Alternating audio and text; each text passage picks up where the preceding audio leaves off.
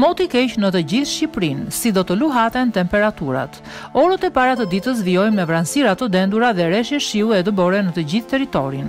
Kryesisht, to kushte atmosferike do të jenë të pranishme në zonat lindore dhe verilindore. Pasditja dhe nata do të përmirësojnë dukshëm kushtet atmosferike në pjesën më të madhe të vendit, duke bërë që të kemi kthjellime dhe vranësira të lehta.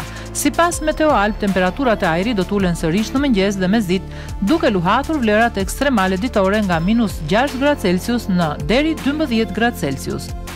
Era do të fryjë mesatare me shpejtësi 35 km/h nga drejtimi lindor verior, duke krijuar në det dallgëzimin deri në 3 ball.